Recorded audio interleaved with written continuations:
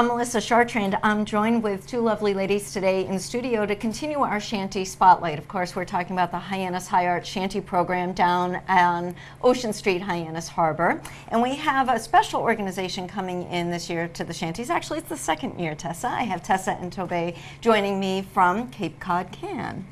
Yes, so I'm the art director with Cape Cod Can, and Tobe is our administrator, and we're also both teachers that are involved.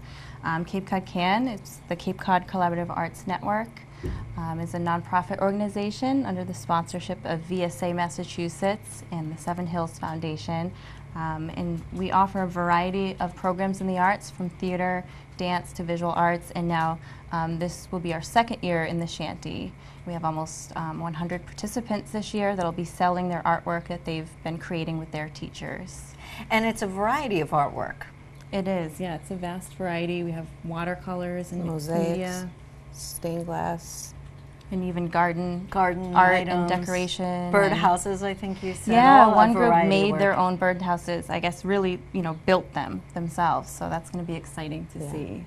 And these are a result of, as you were mentioning, the different programs for the art focused program. You do different projects each week that the participants, whether it be visual art or one of these other projects. Right. For example, we have about 10 organizations that are involved right now, and with the 100 participants, but all being taught in their different art classes. And so they get to create whatever items that they would like to create to sell in the Shanty, or whatever their teachers are offering, because a lot of our teachers are artists themselves, so they have their specialties that they share with their students. It really is amazing to see the power of the arts and that self-expression and how they grow. I'm sure you see it from week to week. Yes, yeah.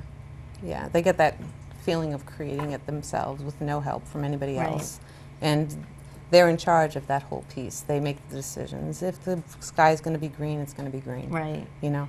Right. Art is just empowering. Right. It's a very empowering process.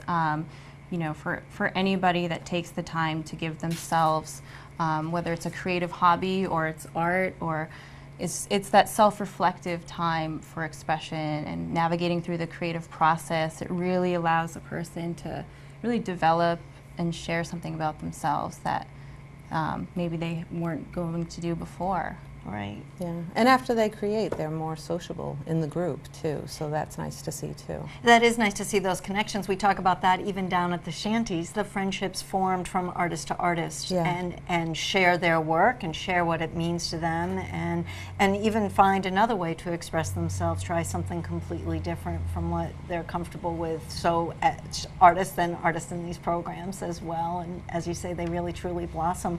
Now I know you've brought some work with you from some of the artists that we can talk about. We actually have a special guest in studio, Virginia Buckley, who's going to tell us a little bit about her work and what that means, why she likes creating and doing. So let's bring her on board. And this is Virginia, and she is from Capabilities. I teach the Cape Cod Can classes at Capabilities, and everybody's allowed to express themselves in their own way. And Virginia, do you want to talk about your painting? Yes, this is the beach, and this is the stars at night. It's beautiful. It's beautiful. Some classes I give a little bit of a directive and say, can we do like something focused on the harbor or the sea? And everybody takes it to a different point. These are some paintings that were done by artists that were all giving the same directive, but they all came out with a different product in the end. So I love everybody being an individual and celebrate that. And Virginia, what is your favorite medium to work with?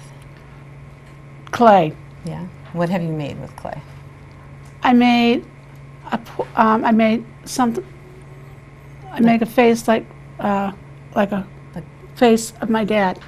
Yes, you did. And also the candlestick for my niece. Yes, for her wedding. For her wedding. Beautiful. I forgot about your dad. That was nice. And which is your favorite medium, the painting or the clay? The clay. Yeah. A lot of people yeah. Does it make you feel good? Yes. It is. There's something therapeutic of just even touching the clay. The first time I used clay in the classroom, I gave each person a piece of clay And I was I wished I had photographed it because an instant smile was on their face when they started working with clay. So everybody looks forward to that. And jewelry making. Yep. Yeah. But I love your painting. Thank you. So it was nice to hear from Virginia, and again, just what we've been talking about, why it's so important to have these programs that brings the community together. And I want to just end with a community project. It will be on display for all to see starting at the end of June at the Transportation Center here in Hyannis, which it's a beautiful welcoming to those coming through the Transportation Center. But it wraps up what we've been talking about as far as the programs and the power and the impact. So let's just share with our viewers about the mural project. Yes, so last fall through the Cape Cod CAN's art program, we organized a collaborative project between 150 participants and 14 different organizations where we created a mixed media mural that we've called Bringing Cape Cod Together Piece by Piece. And it really has done that between all the people that have been involved. And it has done that literally too, because the finished mural will be 9 feet by 8 feet. And it's actually composed out of 300 6-inch by 6-inch square tiles. So literally it'll be coming together piece by piece, but really by the hands of all these people that have been involved and with the support of the community, the teachers, the staff. It's been an amazing project. We're so excited to reveal it and have a grand reception at the Hyannis Transportation Center on June 24th. It's a Wednesday at 4 p.m. That's where we'll be able to celebrate everybody's accomplishments and achievements and to see just how beautiful this piece has really grown. Right, the piece and the program. I mean, Cape Cod CAN is a wonderful organization bringing all these together and sharing in the arts. You can get more information on the website, which is capecodcan.org. And you can visit Tessa and Tobey and meet perhaps some of the participants. So you said there'll be photographs of them, but I'm sure over the course of the June weekend they'll be coming through to see their work on display and for sale. So thank you so much for sharing as a part of our Shanty Spotlight, and I appreciate you coming in. Thank you for having us. Thank you. For Tessa, Tobey, and Virginia, I'm Melissa Chartrand, wishing you an artful day.